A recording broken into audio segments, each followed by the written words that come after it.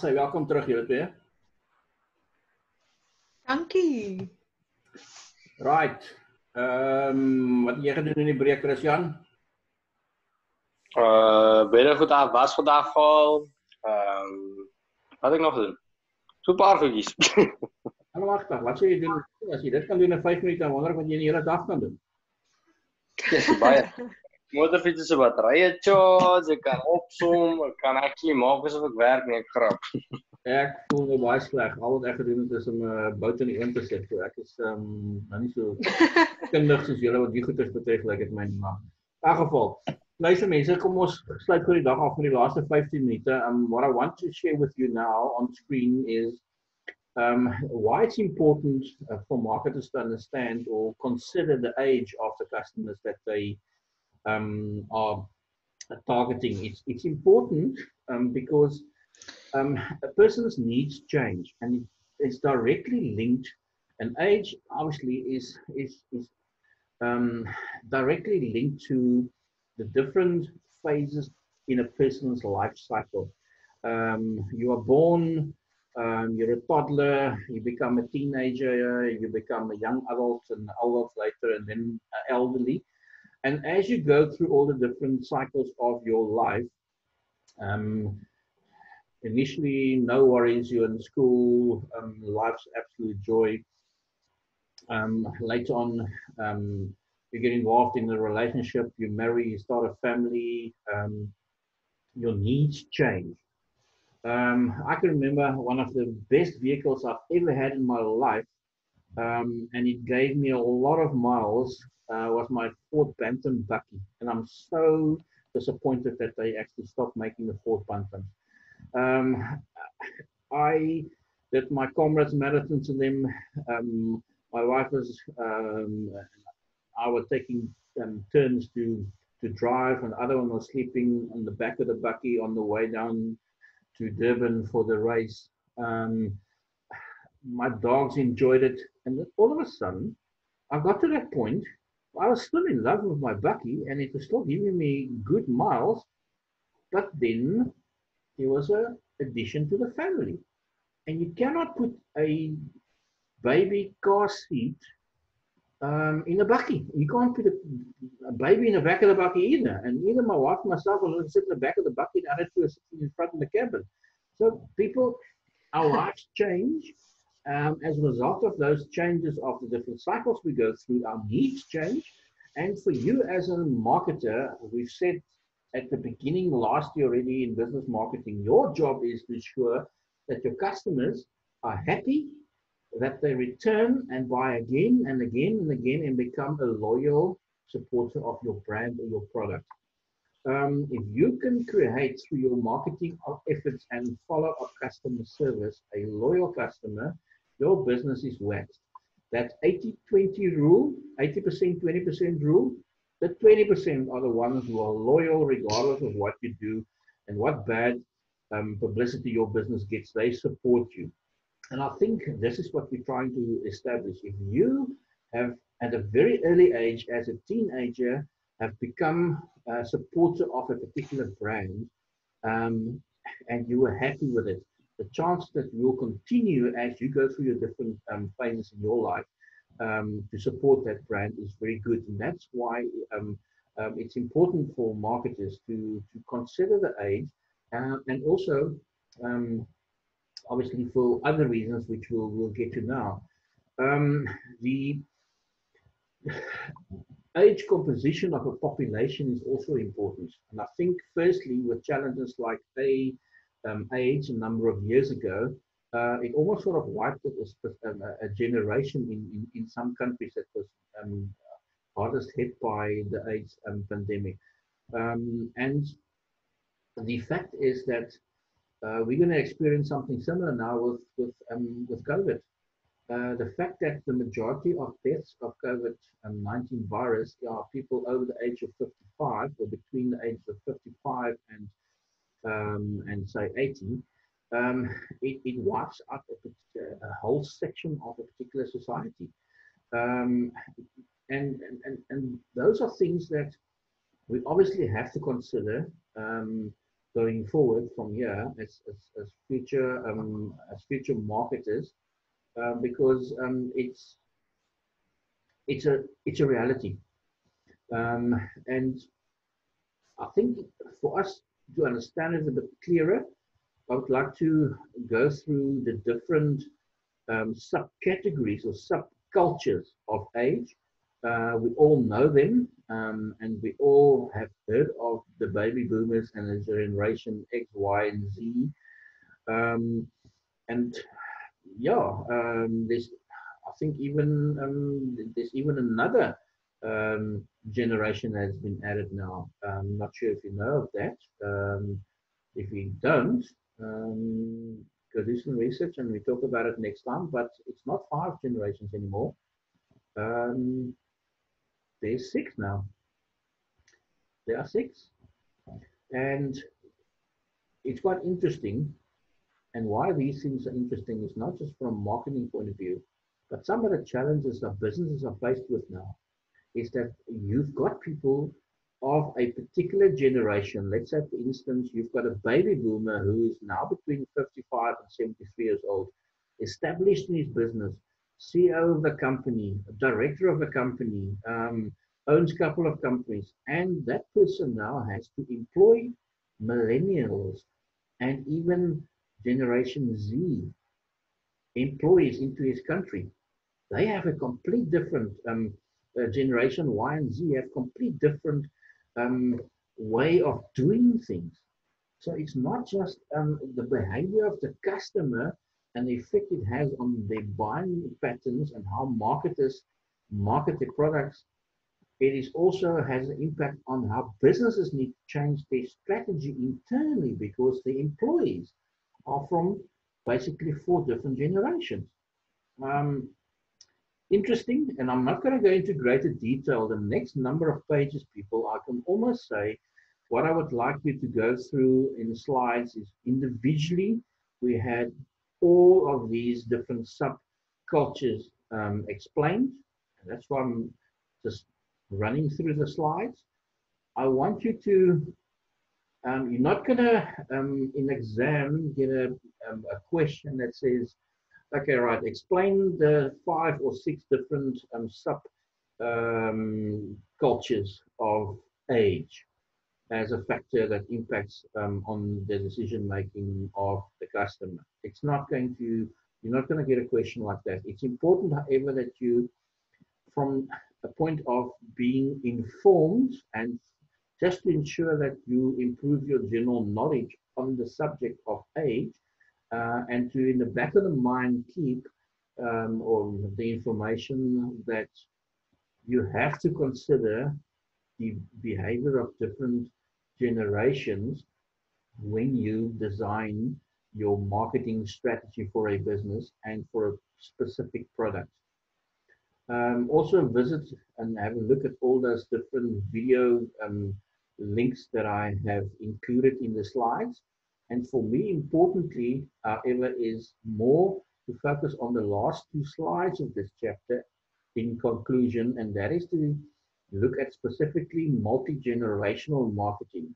The example I've just given you now about the company management who have to change their strategy because they're employing people from 3, 4 different generations.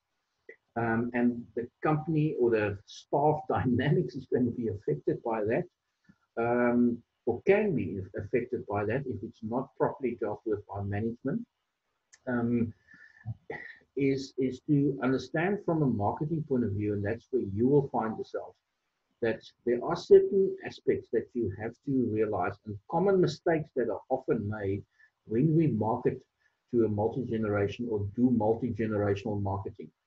Multi-generational marketing refers to the unique needs of individuals within more than one specific generation group. I've given you the example previously of the 3 generations who live under one roof in a household, for instance, grandparents, parents, and children. Um, all have different needs, all have different needs because they're all in a different cycle of their life.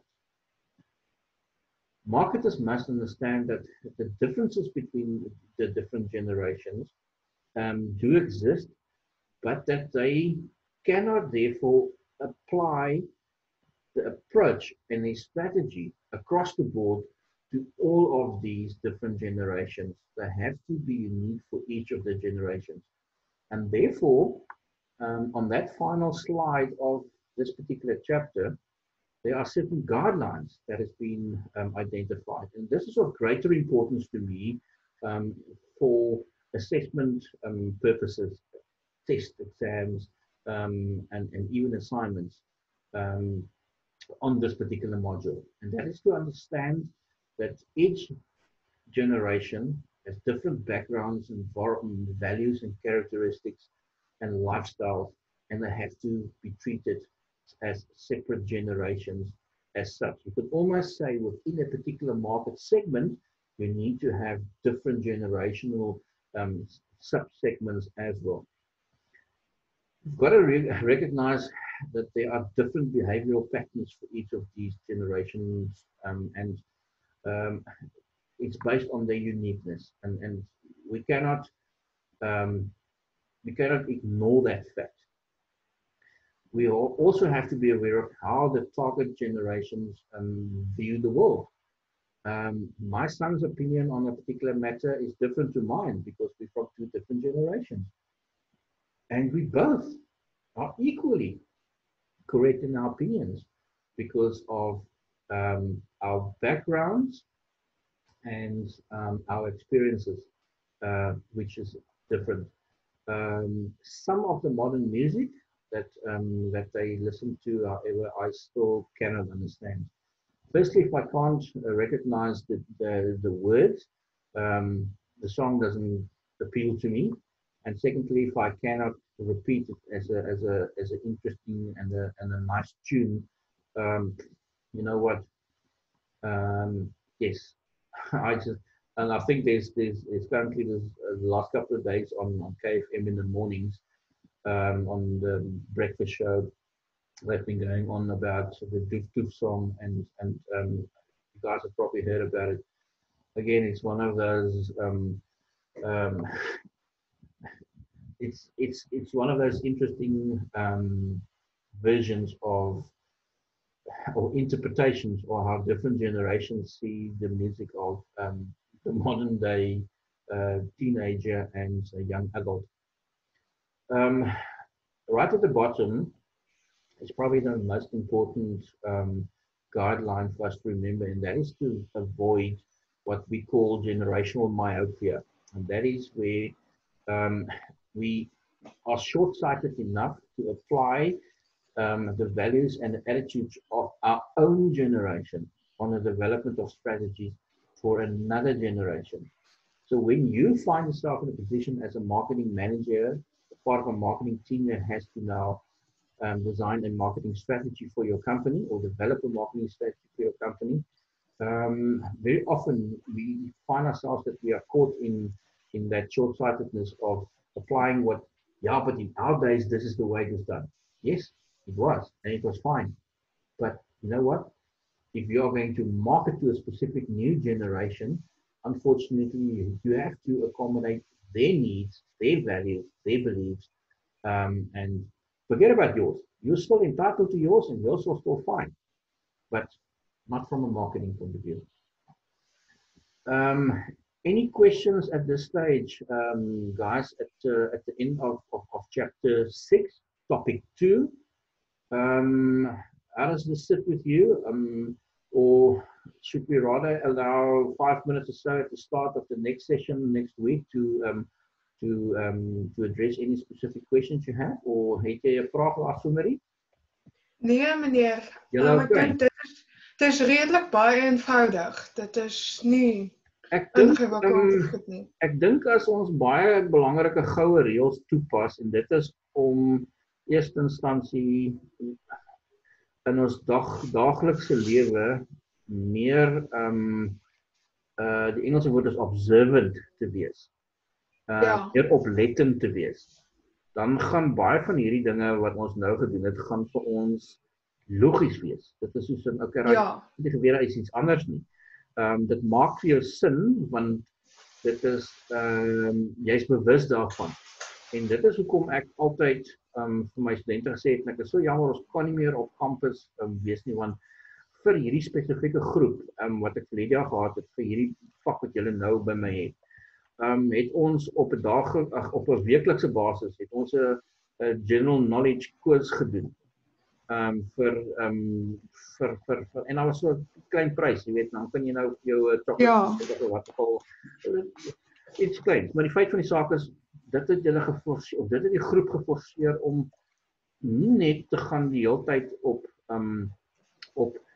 Facebook en al hierdie platforms rond search vir, en Facebook is in elk geval vir ou mense, in elk geval, om daardie inligting wat baie keer fake news is,